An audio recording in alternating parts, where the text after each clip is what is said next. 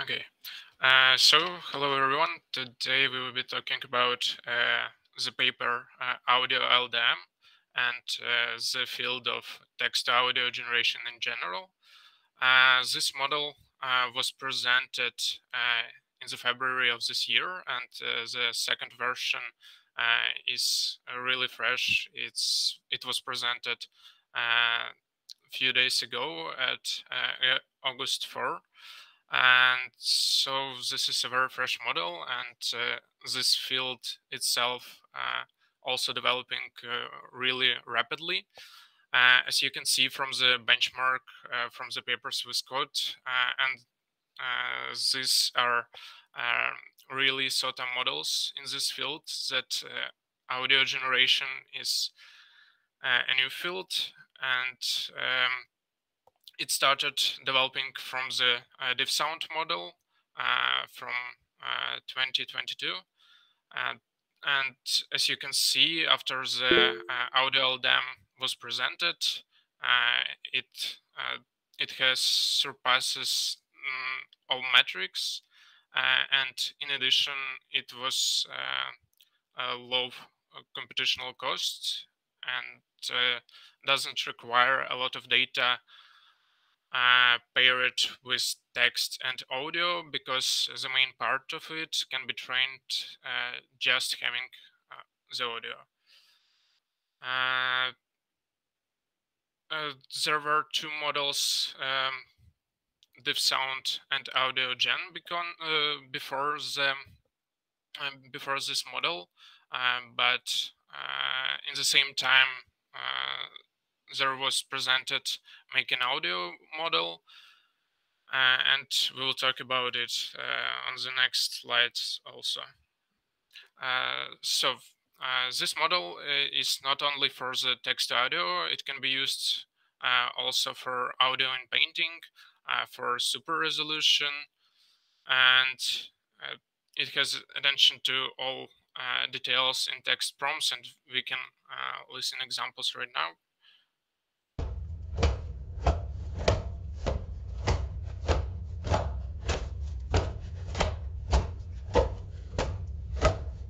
So that was general text to audio domain from this text prompt, chopping tomatoes on a wooden table.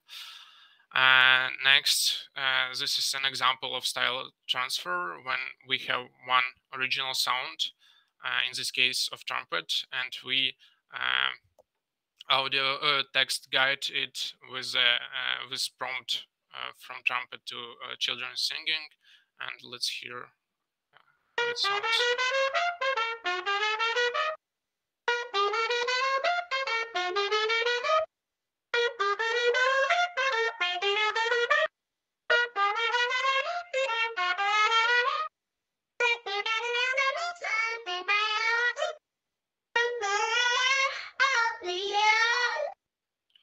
So it tries to connect to audios, and it is really useful for music generation. Also, it can done audio in painting. It's when one part of the audio is absent, is cutted, and let's hear how the input sounds.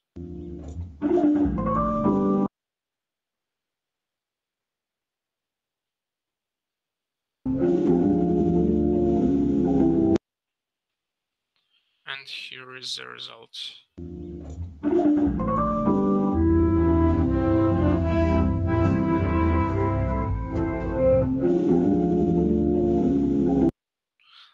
So it inpaints audio, and the last example is about super resolution, when we have low resolution audio and we want to improve it. And here is the result. It's like raises quality, and as you can see from the spectrograms, it's how this from low to super resolution looks like.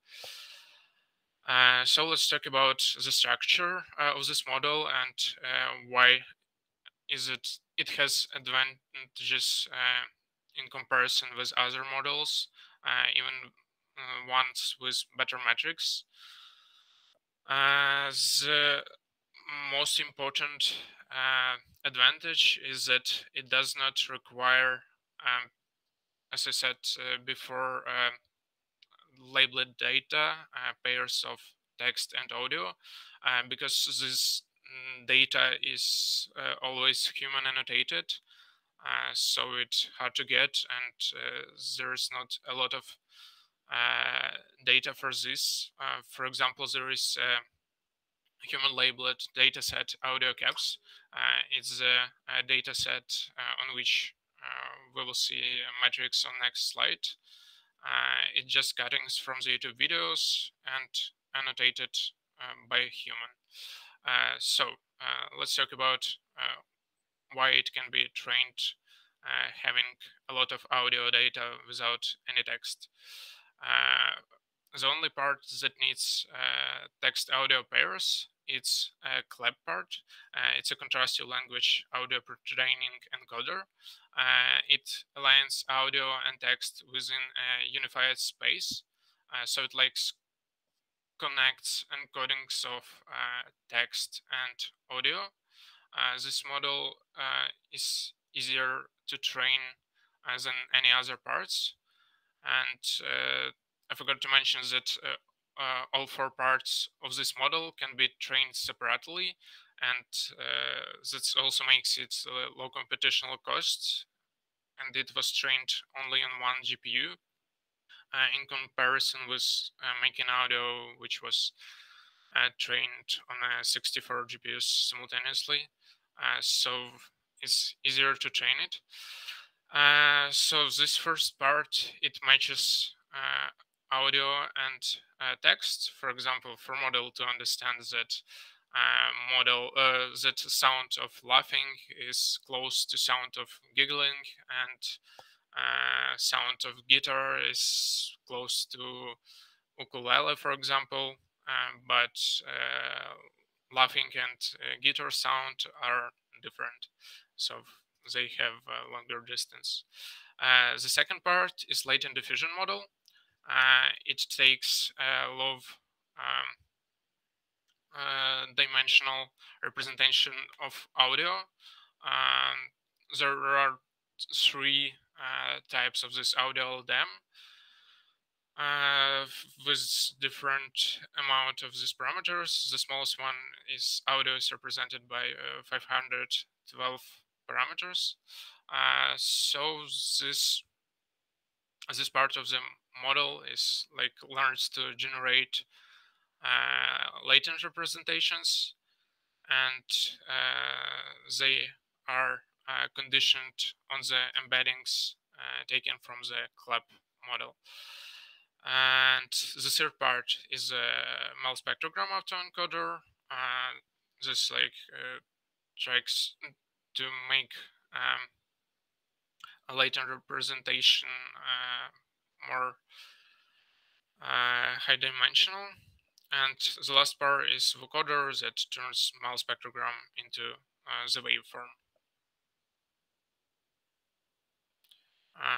This is how the structure looks like, and as I said, this autoencoder also is called CLEP, latent diffusion, and vocoder.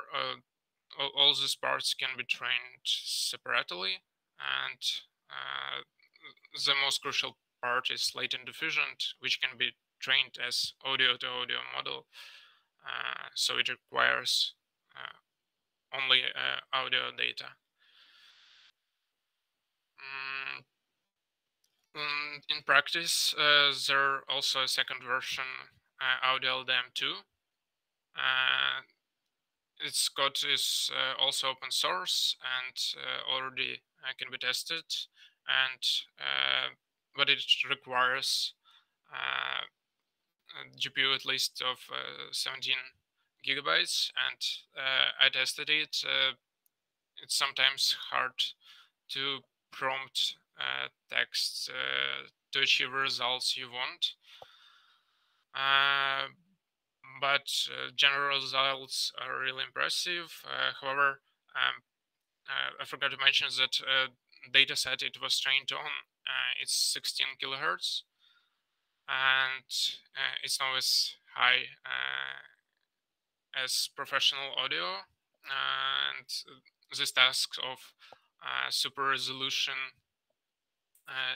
it makes from 8 kilohertz to 16 kilohertz. And so I hope the next iteration will also be with a higher sampling rate. That's comparison of the results. When AudioLDM was presented, where only diff sound and AudioGen were for the audio generation. This small and large model were trained on data set I mentioned before, audio caps, and this full version was trained with bigger data set of only audio, which is not annotated. And it is interesting that when the authors made an experiments with training connected latent diffusion with only audio and with only audio that has pairs of text. Surprisingly, results were that only audio to audio achieved even better results that can be connected with bad text description. But yes, it's an interesting fact from this training process. However, this field is constantly developing, and there are other models nowadays. One of the open sourced also is Tanho, and it has almost the same results as AudioLDM. However, the most promising results show making audio second version, but it's not an open sourced model, unfortunately. So we can listen to comparison of that's an audio generated by 3 models. I took this making audio from their presentation and generated with AudioLDM and AudioLDM 2. The prompt said that it's a river that ends with a kid's sound. Fine, your favorite daily clip. That's the go.